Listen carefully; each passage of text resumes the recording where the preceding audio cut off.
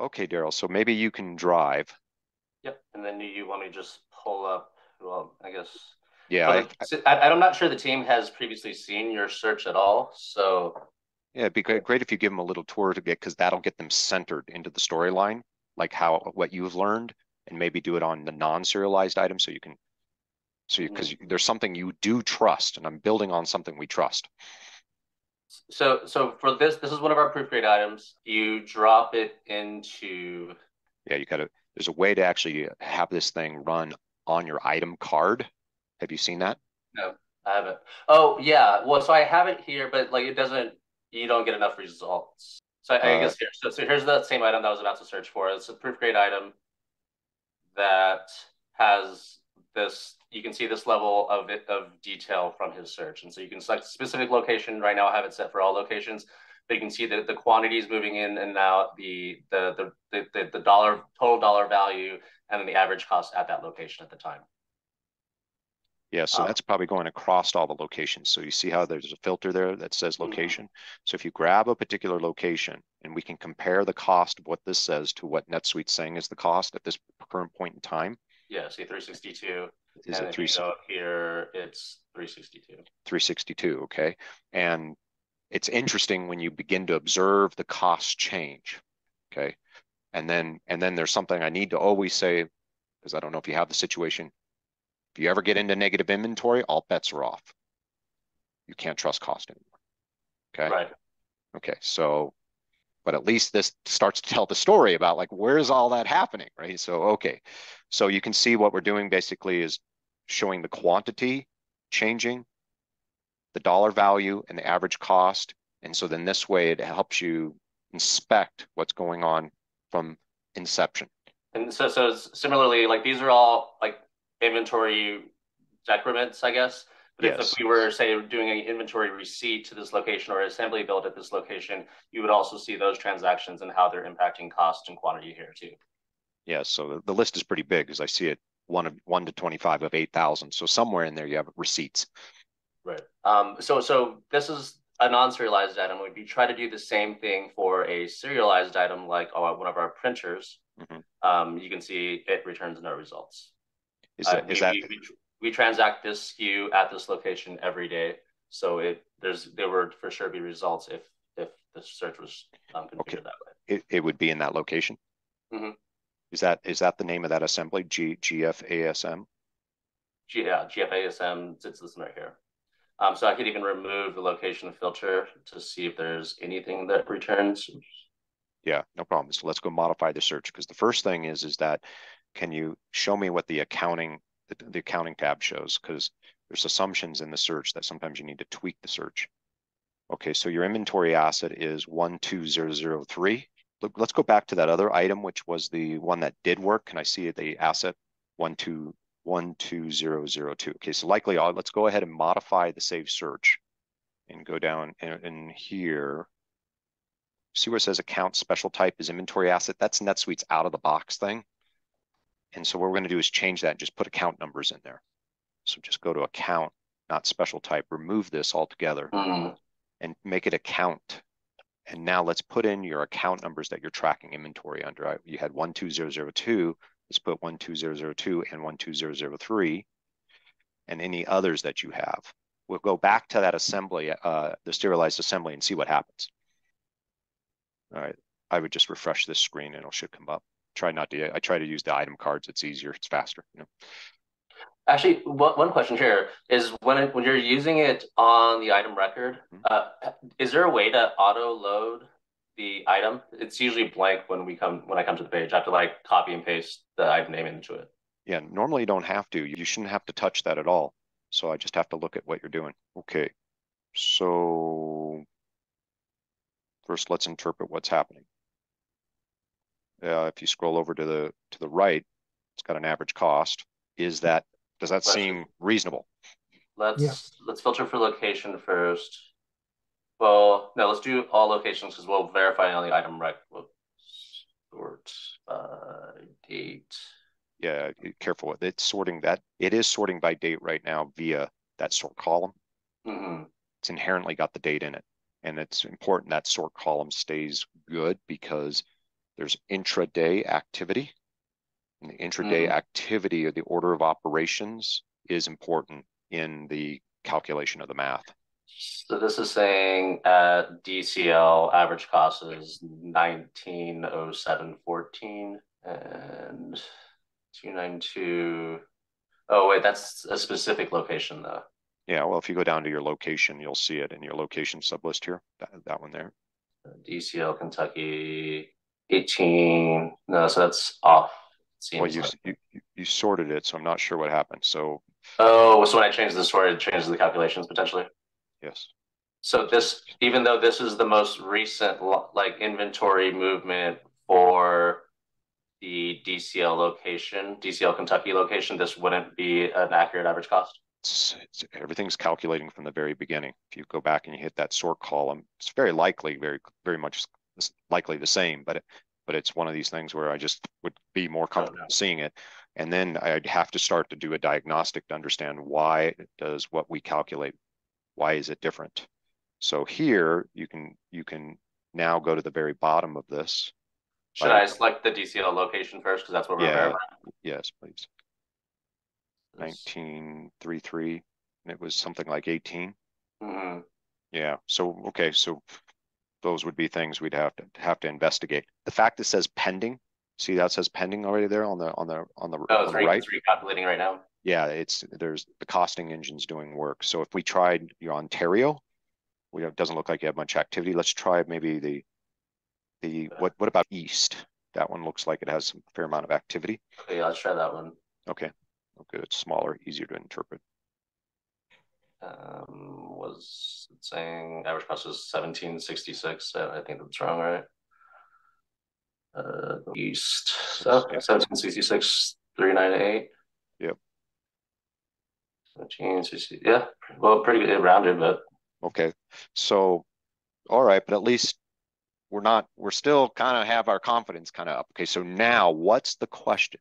Yeah, I guess my team is now that we've kind of changed the search and you're seeing at a quantity level at least what the movement of the inventory and its impact on average cost at that location is this enough information, or do we actually need to be able to like type in a serial number and say show me the transactions that are related to this? I guess two questions.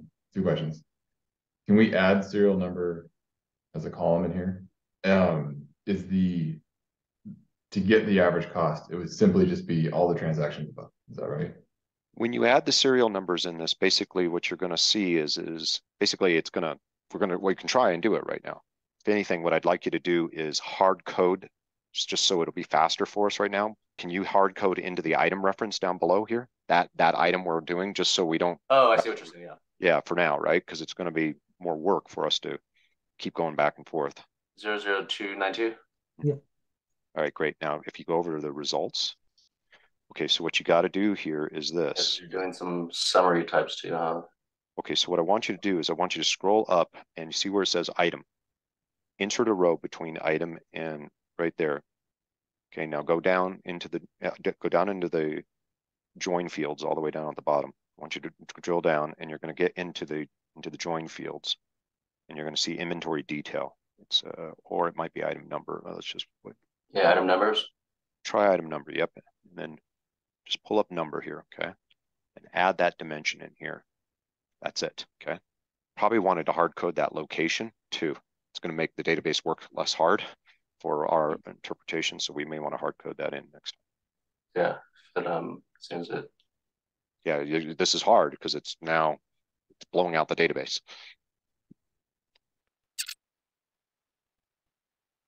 Yeah, so trying to see when it has quantities though. It's interesting. So it's probably going to create duplicate lines then, right? Because this is a quantity of 14 if it's only showing a single inventory number. Yeah, that's probably one of the ways I'd have to start to refine the search to get the quantity factor on that number, right? Because right now it was not in the assumptive model. Mm-hmm. But as you can see, if I did work on it, I could get it. What does the average cost show? Is it some of them? If you just go, I mean, this is Right now we're looking in 719 though. So I mean, this will show you an average cost, but it's not going to be 1913 is what it's saying right there. Yeah, because you'd expect the quantity to be -1, not 11, right? Right. Right. But when we think about what things do in weighted average, it might still be okay. You know what I mean? Right? But it isn't technically right. And then to like my earlier point where I thought what we were trying to get at is the ability just to actually search for a specific serial number, we could take this column and add it to the filter area of this search. And then so you could just drop in a serial number and then kind of do like go back to back. Or actually, Marty, would that work or would that break your search? No, that does not give you what you're trying to do. Okay, never mind. Okay. See, because you gotta get that you're bringing things into existence. And then as you bring them into existence, you're creating these serial numbers. Okay. It's a function of everything else that was happening before, you know what I mean? Of the new ones, because it's a weighted average as it's moving in time. So you got to have all that detail there. When you put that criteria of just that item, you now lose all the history of everything else that's influencing the cost. Good. So are you saying would it be possible to like actually then to just have a search that we could drop in a serial number and kind of build this level of detail from it? Not with standard NetSuite stuff, but I've got tools that can do that stuff. Yes, I definitely have tools that can do that. That, you know, if you wanted to engage us, we could give you, but we're working with the limitations of the built-in tools, here to ask the question. Totally makes sense you'd want to do that question. I mean, the only thing that I would add is basically the reason we want serial numbers is it all at this moment, Marty, everything from a financial perspective. Oh yeah, it goes from 1913 to 1950, in 1 month, right? And it looks all reasonable to us. The only thing is we just don't know what that 40, $35 incremental dollars is coming from. Is it coming Perfect. from? So the good news is this is like just with what you have right now before you even tweak it. You could ask yourself, okay, I got this one serial number says this, one serial number says that. Then I would ask the question, what was the date of that? What was the date of the other one, right? Just to go, where's my delta? Then I would go, okay, let's go to the item and let's just look at the dates between there and let's find the storyline of what happened. Right. That probably would begin to just illuminate these questions for you, don't you think? Absolutely, yeah.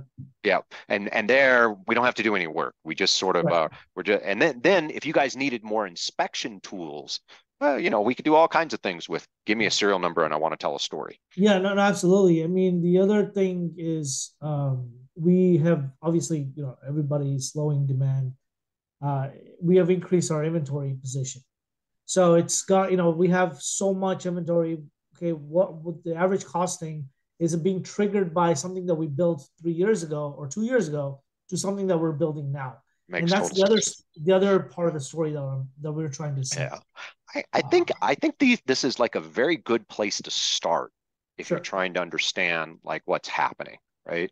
To see, and that's why I crafted this thing because I was trying to do it for our clients. It was like trying to tell the stories. And I realized the community could get value out of this, and I'm glad we're here. Quick question, Marty. We are considering turning on group average costing, which would kind of do average costing across like whatever location grouping you set up. Would that cause any problems for your search that we have right now? It shouldn't. It's all kind of what I'm doing is just database theory. Mm-hmm. And so it's the same sort of thing as is going on when you use the group stuff. It's just kind of more intelligent to bring in. See, well, the way it is out of the box, it's just isolating the location. As soon as you introduce group, it's just saying, okay, this location is now part of this group, and it's just factoring those other locations into the same thing. But the database, this search is, in theory, doing the same thing. Yeah. So you should be okay. Costing in the NetSuite environment is tricky. It's tricky to understand what that costing engine is doing, but usually these things usually get the analyst's mind going, oh, I think I understand what it's doing now at the database level. That's how we as consultants answer questions. It's, we had to learn it ourselves. So for my team, I think it would be maybe worthwhile for kind of take a look at the search that we tweaked and see if like that kind of starts leading you down the right path to be able to answer the questions that we're getting asked. And if not, then maybe we actually do kind of engage Marty's company and figure out something a little bit more tailored to what our needs are. Yeah, absolutely. I was going to suggest the same thing. So for example, just to make an offer to you, like if we wanted to have something that says a couple things, I could see a couple tools that would be valuable. I have a serial number. Tell me the story about that serial number, which then can, from that serial number, tell you the whole kind of costing sequence and so forth. In fact, there's some other things I could probably show you on my blog that look close. Another one might be find me items for which the cost has changed by a material level, some threshold, within a period of time, because I might be in this month-end sort of mentality. I'm trying to explain inventory. And then it would hunt and show you, okay, here are the candidate items that look like they're varying heavy. And then from there, I would drill on that and go, okay, tell me the story about that, right? So that I can inspect that. That's kind of like custom tools that we could build on that, but under the covers, we're playing with these kind of queries to make all that come together. Yeah, I completely understand. So I think we just need to take a look at this, and you're right, Marty. We have to start thinking about it in those perspectives, and when we do look into these in detail, we're gonna start looking at how to explain on the inventory side, on the cost side, how it's impacting our financials, and that's where we're gonna go with this. Okay. Well, I think we were productive today. It was incredibly helpful tweaking that account, because like before I was running into that, I saw you using that special account type, and I didn't know if swapping that was going to break the rest of the search, because it was using such like heavily, it was such heavily formula based. It seemed scary. Like switching something like that would not give us the outcome. So. You know what? You've inspired me, Daryl. I'm going to write an article. I'm going to reference you by your pronoun. Don't tell me what it is. I don't want to know. Okay. And I'm going to basically help people understand that special.